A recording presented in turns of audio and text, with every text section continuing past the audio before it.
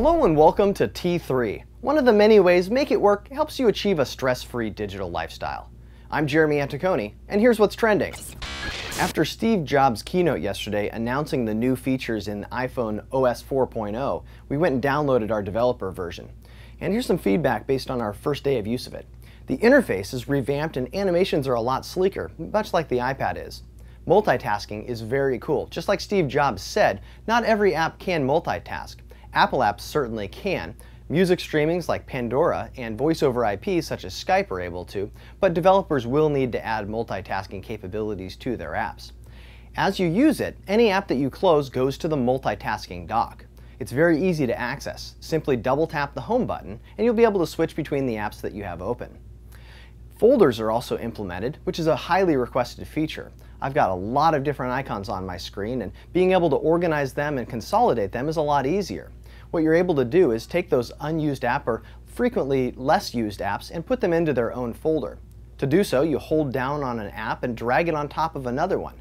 Give the folder a name and you're done. Another feature that's been long overdue that makes managing multiple email accounts a lot easier is the unified inbox. And it's great for those that are switching from BlackBerries because it's the same format. All of your inboxes are accessible through one master inbox. Email messages are also threaded, so it's a lot easier to follow the conversation. Other features that are cool are the 5x digital zoom on the camera, Bluetooth keyboard support, and spell check. It's about time.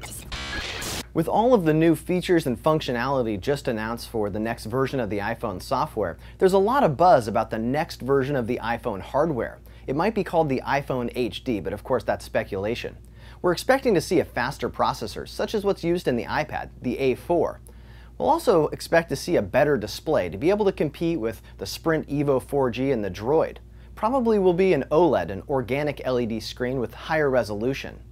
Long been overdue is a front-facing camera for video conferencing so that you'll be able to take pictures with the back camera and do video conferencing with the front camera. And of course there's been rumors that this may be available.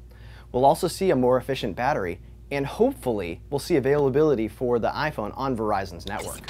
Not surprisingly, the iPad is making it very difficult for other tablets to gain traction. The Juju tablet had 90 pre-ordered and almost 20% of them were returned. And while it was a capable product from a startup company, it seems like it's already bitten the dust. The Juju had lots of features that the iPad doesn't, like a USB port, an SD card slot, and a beautiful and responsive display, but it seems like bad timing for the company to release their tablet right around the same time as the iPad.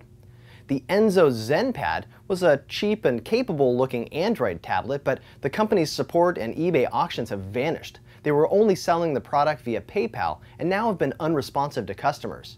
Some advice: if you ordered one of these, get a PayPal refund as soon as possible. It seemed like both of these devices were doomed to bad timing.